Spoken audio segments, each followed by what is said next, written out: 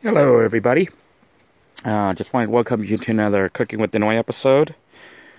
I'm actually in process of preparing for my new job selling medical equipment, the robotic chair decompression chairs that I'll be promoting here very soon, and thought I'd take today to finish things up at the hut, finish cleaning out my van, reorganizing it, and cooking up some ribs.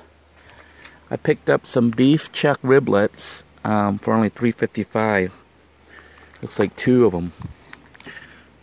Two whole rack of ribs for only $3.55. That's like a bargain. Anyhow, I got the fire going and it looks like it's about ready for the ribs. So I'm going to go ahead and put barbecue sauce on them. Got some cheapo Great Value Hickory barbecue sauce that I'll be marinating the ribs with. And then time to put them onto the rocket stove there.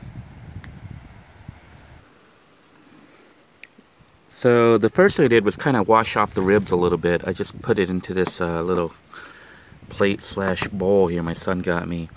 And I'm pouring some water on it and just cleaning it before I put the sauce on it. And then we'll be putting it onto the grill there.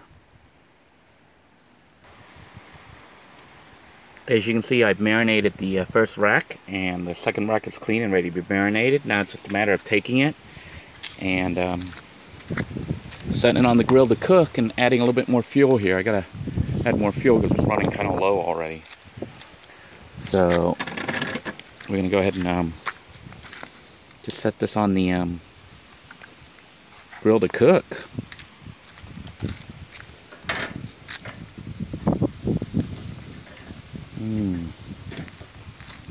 That look good. I'll get the other one ready and then add a little bit more fuel here. Doesn't that look good? I've been adding fuel here on the bottom, breaking up like little twigs off that branch I pulled over here of dead wood, and just feeding it in here to keep the fire going. And I flipped the meat over, and it's looking like really, really good, isn't it? Doesn't that just look delicious?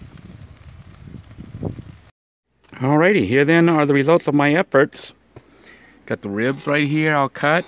Get ready to eat it with rice. I have a few more left on the grill because it was still kind of red. So I just made sure the meat was cooked after I cut it open.